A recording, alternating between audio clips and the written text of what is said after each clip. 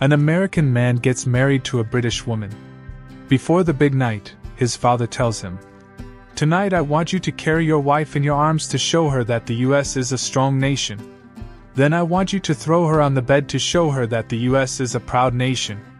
And finally, I want you to take off your clothes to show her that the US is a beautiful nation." After the big night, the father asks his son, "So how was it?" "Son, well, I carried her in my arms to show her that the US is a strong nation." "Father, good." "Son, then I threw her on the bed to show her that the US is a proud nation." "Father, yeah." "Son, and then I took off my clothes to show her that the US is a beautiful nation." "Father, very good. And then what did you do?"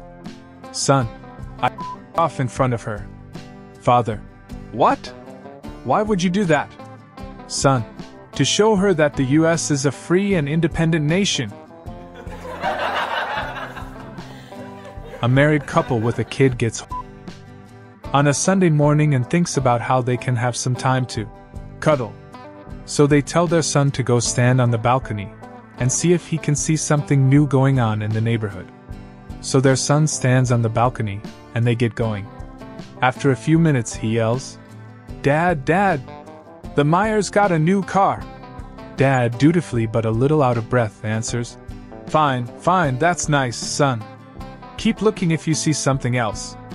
Their son keeps looking, and after a while, he reports back to his dad again. "Dad, Dad! The Smiths have a lawn-mower robot now!" His dad pantingly shouts back, "Well, that's wonderful. Keep looking, keep looking."